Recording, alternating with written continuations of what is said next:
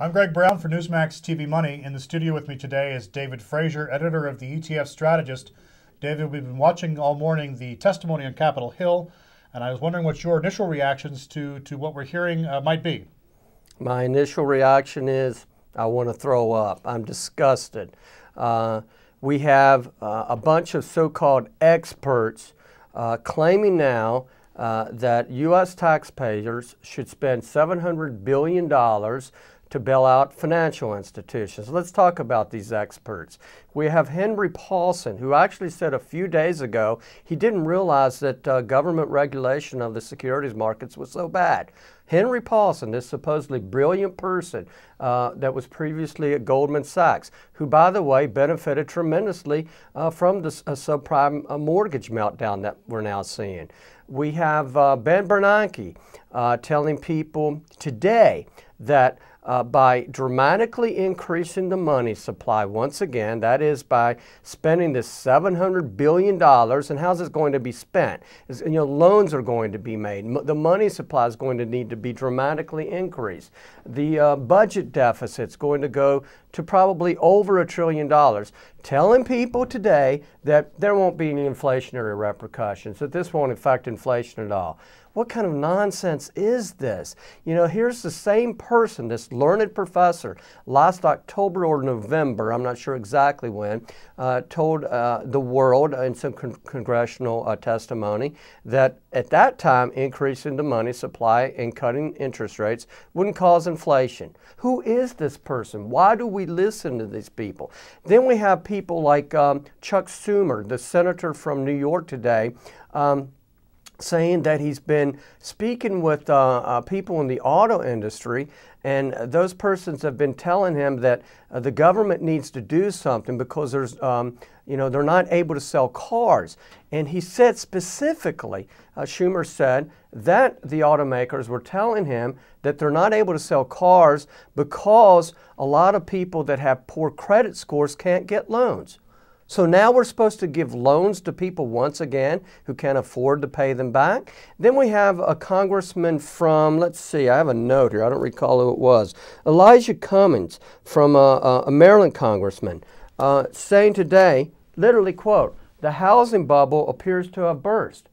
The housing bubble burst 2 years ago, okay? These guys if we're supposed to trust these people. Now let me continue, if I may. We have presidential candidate Barack Obama wants to spend $130 billion per year over the next 10 years in new government spending programs. Okay, where does he think the money's going to come from? Okay, we have the other primary candidate, John McCain, saying that he wants to form a 9/11 style commission to figure out what caused this mess. He doesn't know yet? Okay, I could go on and on and on. Then we have persons like Jim Cramer, the brilliant Jim Cramer, okay, who told people on July 9th, I think it was, mid-July, get out of stocks, sell everything, okay? This was when the market was very, very near a low, okay? Sell everything. A week later, he said buy, buy, buy. And then again, 2 days later, he's told people to get out of stocks again. Why do we continue to listen to these people? Now, I don't claim to have the answers. I don't know what the answer is.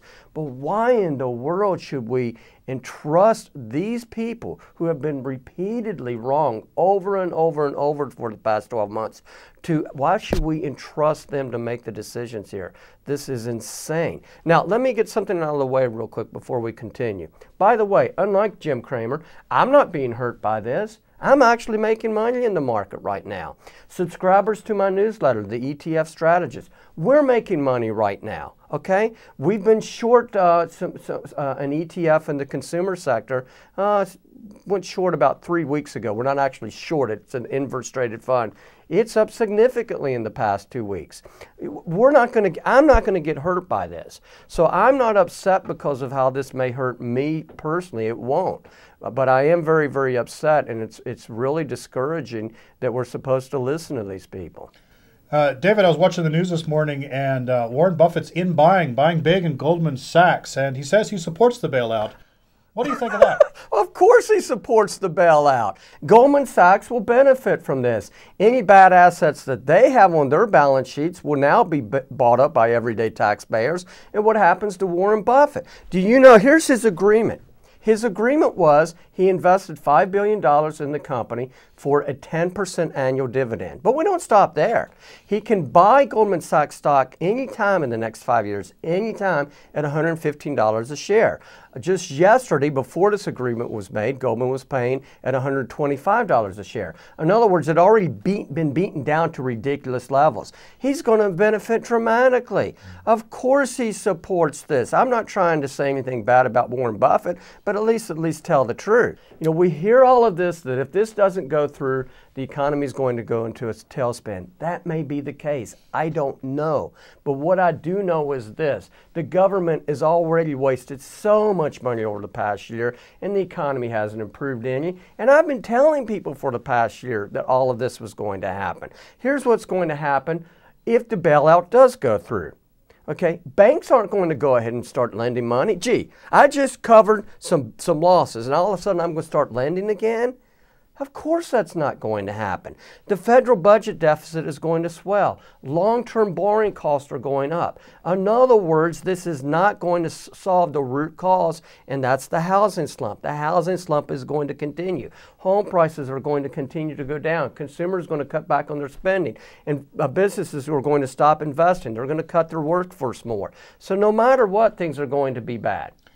Can you make money in this market? That's what of course you can make money, but you got to be very, very cautious here, because we don't know that what this insane, quote, government of ours is going to do.